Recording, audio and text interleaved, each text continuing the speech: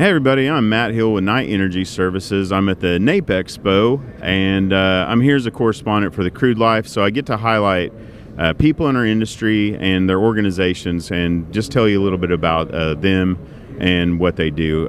Jim, please introduce yourself. So my name is Jim White. I'm the Executive Director for the Society of Exploration Geophysicists.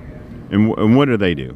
So we're basically a society for the geophysicists, basically whether they're students or career veterans that for the applied geophysics, and we basically are it's an opportunity for them to utilize our society for networking, for continuing education, lots of different things that we're doing within the organization that's helping the applied geosciences. For those not in oil and gas, maybe explain a little bit about what a geophysicist does and what they do for oil and gas. Sure. I mean, the geophysicists are they're scientists. Obviously, get degrees, both bachelor and masters, but they use basically physics and math and geology, and apply that to basically subsurface imaging. So the idea is to try to image in the subsurface. Geophysicists interpret data that allow oil companies to understand where to drill or where not to drill. A lot of times people are thinking that every time we do a seismic survey that it will immediately find opportunities for people to drill, but we can also eliminate those areas that are not conducive for drilling as well. So, you seen anything in our industry that you're excited about, innovation, maybe even for the geophysicist side?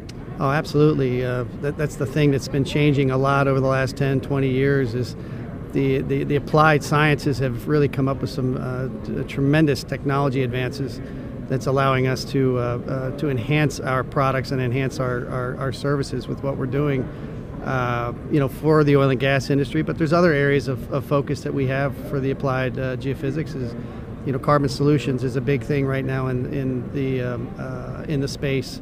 People are trying to get to net zero carbon emissions, and so geophysics is a big part of that as well. Geothermal is another area where we place a lot of effort on the applied geophysics. But one of the good things we're trying to do, and you'll notice with the in the background, we're actually joining forces with the American Association of Petroleum Geologists. So we're starting to collaborate with other societies to enhance the overall effort of what we're trying to achieve for our members and our stakeholders, and we're really excited about that, and hoping that we can expand on that even further into the engineering side as well. Man, thank you for what you guys do. I always really just thoroughly enjoy meeting new people, so thank you. How does everybody get a hold of you? What's the website? Are you on LinkedIn? So obviously I'm on LinkedIn, but seg.org is our website, and our corporate headquarters are now in Houston, which is where I'm based. But we have a large office and a large contingent of staff in Tulsa, Oklahoma, as well as elsewhere around the world.